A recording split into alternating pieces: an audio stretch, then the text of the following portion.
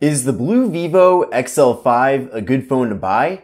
Well, in this video, we're going to find out.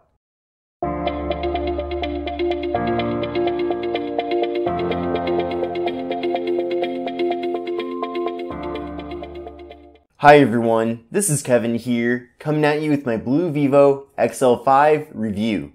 Now this phone is the successor to the BLU Vivo XL4, which I did videos about in late 2018. So it is exciting that we finally have a successor to that device.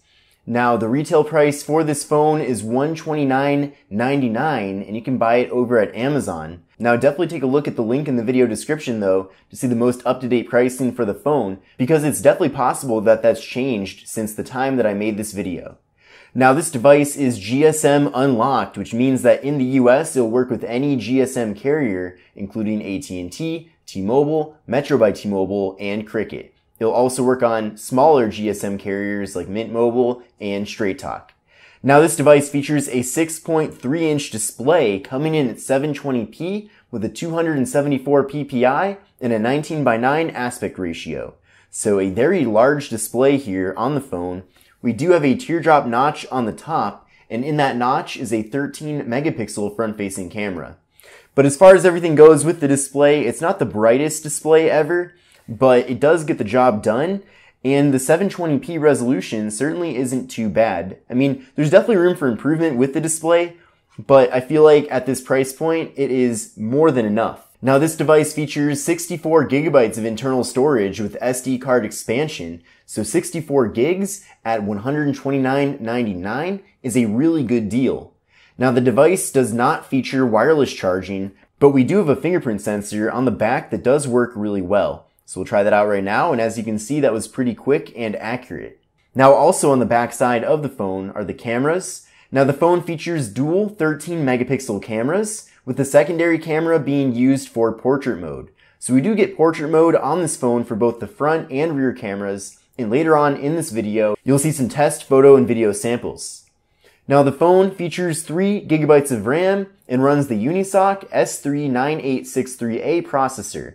So if you're not aware, Unisoc is kind of a newer company that creates budget processors. Now, based on my experience of using the phone, the processor gives you pretty decent performance. Of course, it's nothing like a flagship phone like the Galaxy S10, but still, it works decently well.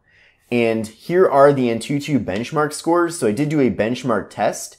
So we get a score of 74396 and a CPU score of 33630. So what I'd recommend doing is on your current phone, run the Antutu benchmark score and see what your scores are and compare those scores to these scores on the BLU Vivo XL5 to see if these scores are an improvement. Now, if the scores are not an improvement, then upgrading to this phone likely won't be much of an upgrade at all. But if these scores are much better than what you currently have, then there's definitely a good chance that this phone will be indeed faster than what you currently have. Now the phone records video at 1080p at 30 frames per second, so that's not bad at all for a budget phone. The device features a beefy 4000 mAh internal battery, and it runs a near stock version of Android 9 Pie. Now it does come with some bloatware such as Opera, there's a news app, there are shortcuts to Amazon, Weather, Blue News, Facebook, Bing, and Yahoo. But what's nice is that you can actually remove all of this bloatware very easily by uninstalling it. So not really a big issue there. Now on the left side of the phone, we have the slot for the microSD card and SIM card. This phone is dual SIM compatible, but if you do add 2 SIMs to it, you cannot use the microSD card slot. Then on the right side, we have the power button and we have the volume button. Then on the top, we just have the 3.5mm headphone jack. Then on the bottom of the phone, we have the microphone, we have the micro USB port for charging and data transfer, so it does not have USB-C unfortunately, and we have the speaker. Then on the back of the phone, we have this pretty cool kind of fake leather design with fake stitching as well, but I actually like the design. But we have the camera module, the flash, we have the fingerprint sensor, and we have the BLU logo. So the build quality of the device is definitely not bad at all. It feels very solid. It doesn't necessarily have the most exciting design ever, especially with a pretty decently large-sized chin here at the bottom, but I do like that we at least get a teardrop notch at the top. Now, BLU launched the BLU Vivo XL5 alongside with the BLU Vivo X5, which is a lower-end version of this device, And I do have a video on my channel comparing the XL5 to the X5, so definitely check that out. Now, I wouldn't call this phone a gaming powerhouse by any means, but it does do a decent job at playing lower end games, whether it's Temple Run or Candy Crush, or really anything like that. Now, you can play higher end games like PUBG Mobile on here, but you will experience some lag, so it's not really the best experience ever. So if you're really into watching video content, this device certainly is not bad for that. So YouTube videos play very smoothly with no issues at all. You are limited to 720p, of course, because the actual display on the phone is 720p.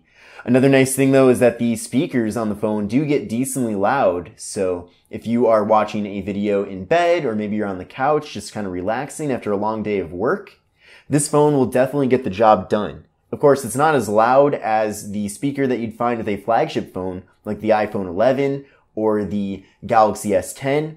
So maybe if you're like really into playing music while you're taking a shower, this phone might not be the best for that, unless you have a quiet shower or you don't mind the phone just being a little bit on the quieter side.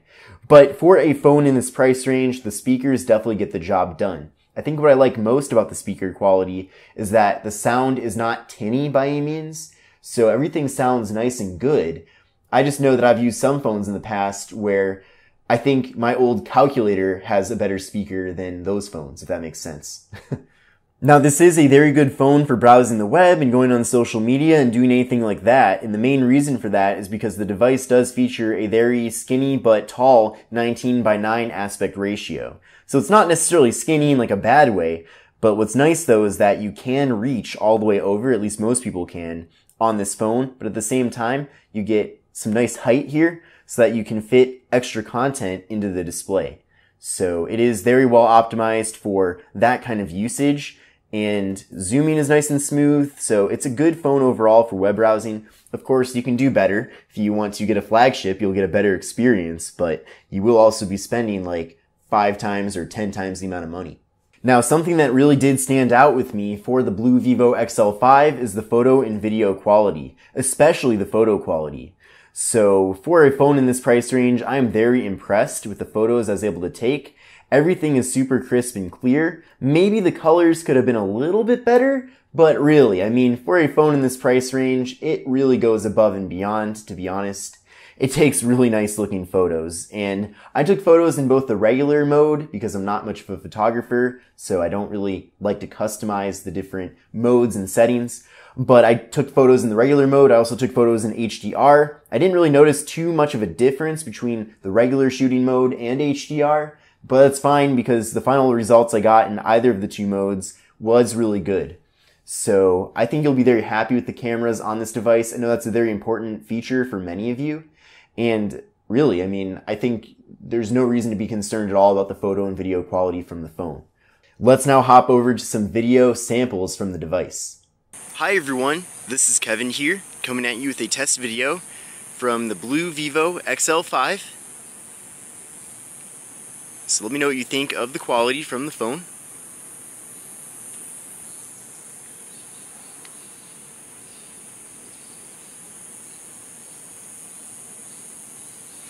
There is autofocus in video mode, but it is a little bit slow, but it is there.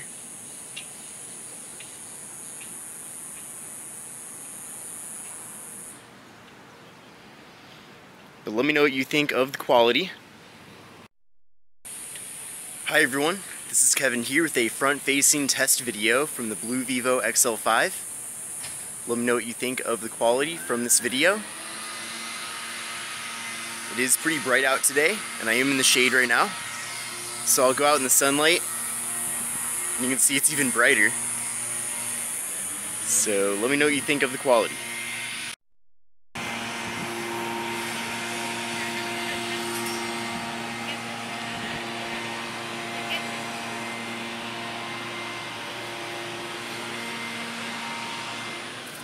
So I'm really interested to know your thoughts about the BLU Vivo XL5.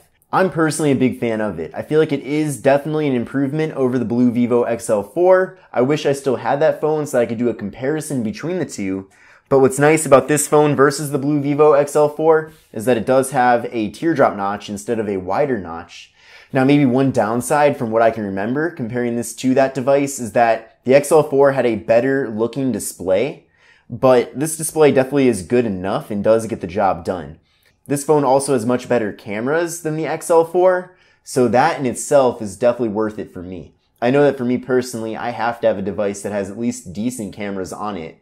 I can't be dealing with bad looking photos, especially because why would I want bad looking photos? I mean, there's nothing worse than going on a vacation and taking photos and having them look terrible.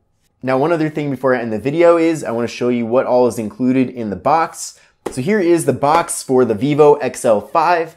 It's kind of not like other boxes from BLU that I've seen in the past, just because typically they have some cool artwork on the front, but whatever, I can survive with this, not really a big deal. Here are some of the specifications on the back side of the box, but I've already gone over all of those here in the video. So we'll open this up, I'll dump out everything that's in here so you can see what all is included. So we get a tempered glass screen protector and a cleaning cloth. So very nice to see that that does come with the phone. So that's one less thing you have to buy. We have a BLU logo here, so I'll add that to my collection. We have some literature, not really an accessory, but we do have a quick start guide here that I'll never really read because I don't need to. We have the micro USB cable for charging and data transfer. So not bad, a pretty thick cable there in a good way. I do wish this had USB-C, but we can't get everything for $129.99. We have the wall adapter here, which is just a standard wall adapter, no fast charging that I'm aware of. We have the headphones. So the headphones have a microphone built in. We also have a button here to accept and end calls and to play and pause music. So that's pretty nice. It is, of course, a 3.5 millimeter headphone there. We get a clear TPU case. Always nice that that's included. Nothing really special about the case. It is pretty basic and simple, that's for sure.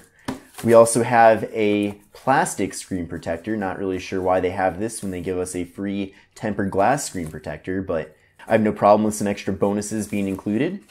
And we have the SIM card removal tool, but you could also just use a paper clip if you wish. Now, I've been using this phone with Cricket Wireless and it has been working very well for me.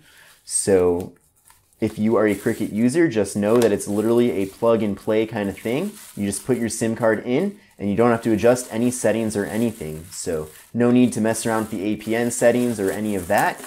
So just know that you're good to go if you are a Cricket user. But I'm very happy with the phone. I like how we get so many different accessories included for free.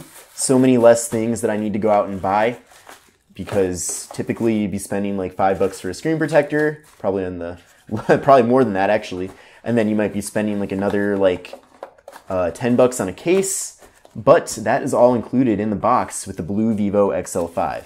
But let me know what you think of the BLU Vivo XL5. I'm personally a big fan of it. I think it's a nice phone. It does get the job done, and especially for $129.99, it is certainly competitive. I think probably my favorite feature with this device is the camera quality, because it's pretty much class leading. I mean, I can't think of another phone for $129.99 that has photo quality at the level of this one.